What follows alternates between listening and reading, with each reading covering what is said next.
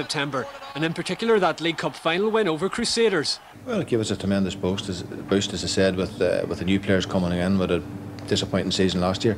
So it's given everyone a lift and give us a good start to the season, and hopefully we can build on it. And of course it has been Gary Hicks' goals that have provided the platform for Portadown's impressive start.